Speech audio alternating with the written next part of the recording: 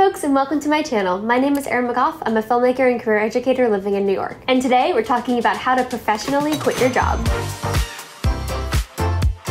Okay, so first of all, right off the bat, I just want to say that this is country dependent. This video, this advice is for US work culture, laws, and policies. I know some other countries have laws around quitting. Here, it's like the Wild Wild West. You can just pick up and leave same day. So I just wanted to say, keep that in mind. If you aren't working in the US, this video might not be relevant for you. But if you're looking to quit your job in the US, this video is for you. First of all, quitting can be kind of a stressful and surprisingly emotional thing. If you're leaving a toxic workplace or coworkers you love, or you finally got that dream job, it can come with a lot of mixed emotions. Some people feel guilty, some people feel relieved, some people feel stressed, most people feel all the feels. I have decided to step down from my post and spend more time with my family.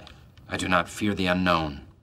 I just want you to know it's completely normal. We spend most of our waking hours working, so when you change what you're doing at work, it can feel really monumental. And a lot of our identities tend to be wrapped up in what we do, so any type of shift in that can feel really big. So just know it's totally fine to have weird emotions around this. Take some time to process them, do what you gotta do, but it's important to keep in mind that this is professional. It's not personal. Okay, now we're going to talk about order of operations. It's really important that you follow this process in order to best advocate for yourself. Quitting can get messy fast, and we definitely don't want you to get the short end of the stick. Okay, so step one, you need to have the new offer with the company signed, sealed, delivered. Everything has to be signed. You have to have your start date and salary. It's all good to go. Because the last thing you want to do is quit this job and then have your new job be like, oh, well, we weren't sure about it yet. We don't actually need you to start now. And you're like, great, now I don't have any job. Step two, you have to pick your last day at work. Now, in the US, it's customary to give a 2 weeks notice. That way you can spend time wrapping up projects, training others, delegating tasks, and you give the company a little bit of time to find somebody to replace you. This is not a legal requirement. You do not legally have to give 2 weeks. It is a customary professional courtesy, and it's what most people do. If it's a toxic workplace, you can get up and walk out and never see any of them again. That is within your rights. I quit. What? Michael. You have no idea how high I can fly. But again, it is customary to give this 2 week buffer, even though the company can just lay you off the same day, which is a topic for another video. And something else that's important to keep in mind is that when you do quit and you do have that conversation and put in your 2 weeks, they can tell you just leave now. They can not accept your 2 week courtesy. So it's really about just knowing if your boss is a normal boss and they'll just do the 2 week thing and be professional and mature, or if they're just gonna be a jerk about it.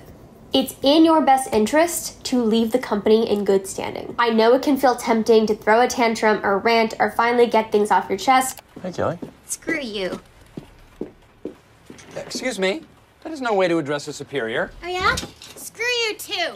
But it is not only the immature thing to do, it's unprofessional, and it's not a good way to advocate for yourself. A lot of people don't realize how small the world is and how quickly your reputation can get damaged. Now, if you would like to give feedback about a toxic or abusive or just plain bad manager, there are ways you can do that that are way more effective than you putting your reputation on the line. You want to leave your job with as much grace as possible, and you can also make an impact if you want. You can ask for an exit interview where you give the company feedback as to why you're leaving. The ironic thing is that good companies usually offer exit interviews because they want feedback, and it's the bad companies who usually don't, so it doesn't always work. And then you can always ask your manager if they would like to receive feedback from you, but don't just go around ranting and yelling and venting at them. Save that for Glassdoor.com, Fishbowl, your therapist, and your friends.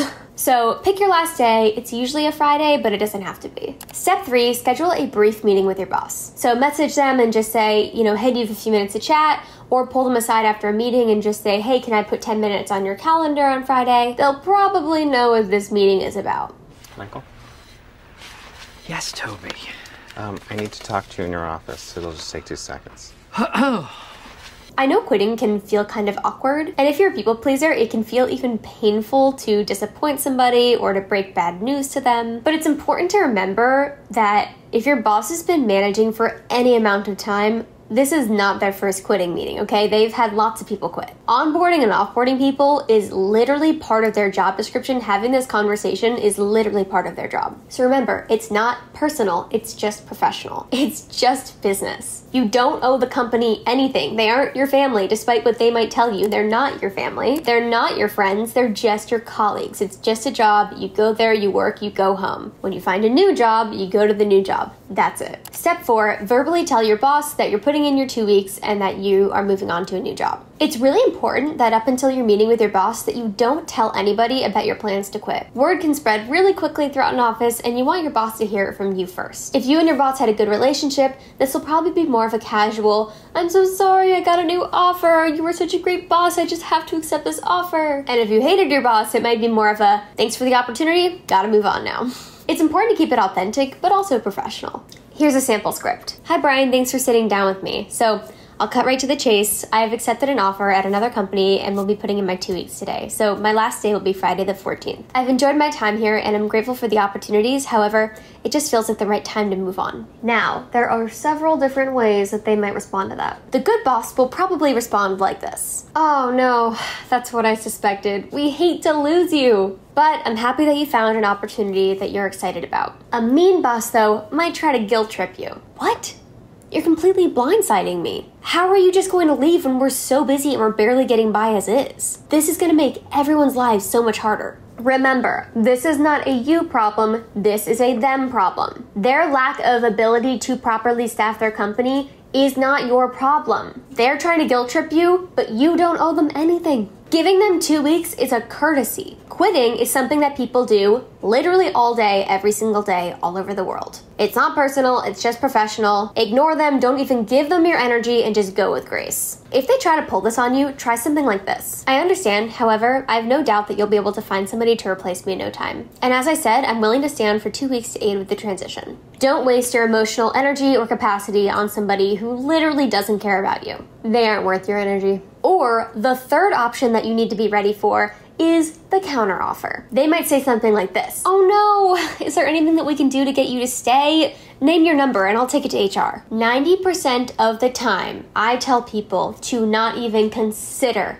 the counteroffer. If you have gone through all of this work to find a new job, there is a reason that you're leaving. Now, if the company, your boss, your coworker, the clients, literally every single thing about the company is great except for the pay, and they're willing to change the pay, then maybe you can consider staying. But just know that they're probably not going to raise it again after that. That's probably a done deal for a while. But if there are any other reasons that you are leaving, the culture, the colleagues, the work, anything like that, don't consider the counteroffer, because there is a reason that you are leaving. You know, unless it's like insane. If they like quadruple your salary, like I don't know, maybe then consider it. But I feel like that probably doesn't happen. Don't be tempted, get out of there. Now they might ask some more follow-up questions like, where are you going to go work next? Or like, why are you leaving? And it's just up to you if you want to answer these, but they aren't entitled to any of those answers. But if you want to tell them, oh, I'm just going to work for, another big sales company, or oh, I'm just going to work for another tech company, or you can tell them the actual name. It just entirely is up to you. And if they ask you for reasons why you're leaving, tell them. I feel like the company culture here hasn't been that great lately, and I'm really looking for a place where I can feel more included. I feel like the company culture here has gotten really competitive recently, and I'm looking for a more healthy work dynamic and environment. Feel free to tell them professionally what's up. And you can always schedule an exit interview with HR where you can give feedback to the company. If you really care about the company, maybe you left some coworkers behind, this might be a good opportunity to tell the company about some blind spots that they have. But again, it's entirely up to you to do that. So the next step is that after you leave that meeting with your boss where you verbally tell them that you're quitting, you want to draft a resignation letter. It can just be a really simple email, just saying, "Hi boss, thanks for meeting with me. I gave you my 2 weeks notice today. My last day will be this date. I'll spend the next 2 weeks, delegating tasks and wrapping up projects." You just want to have everything in writing. That's a general good rule of thumb. Just have everything that you do in your life in writing, because it's good proof. You never know. Now, depending on your company, you might need to have another meeting with HR. So there might be some other policies and procedures in place that you can ask your boss about. What paperwork you need to sign? Do you need to roll over your 401k? There might be just some little loose ends there. And then what's customary is that usually your boss will announce that you're moving on. So you don't just go spreading it around the office. That's typically what's the professional thing to do. And something people like to do is, send little thank you notes or tell people, here's my contact information if you want to reach me, if I can help with with anything, connect with people on LinkedIn. You can even ask for like evergreen letters of recommendation. This is also a good time to try and get any like stats and to write down maybe like what you did there or get some portfolio pieces. You know, only download what's legal, but this is a good time to collect anything that you can. And then when the 2 weeks is up, you can leave and go to your next job knowing that you did everything right and professionally. So that's it for today. Thanks for watching. And if you want to see more content like this, hit that subscribe button. Also, you can follow me on Instagram and TikTok for daily career and life advice, and subscribe to my newsletter, advicewithaaron.com/newsletter. Congrats on your new job. Congrats on quitting your job. This is a huge accomplishment. I'm sure you just finished a huge journey of job interviews and resumes and all that stuff. So I just want to be the first one to say, congrats, you did it. I'm so proud of you. Remember, you got this, and I'll see you next time.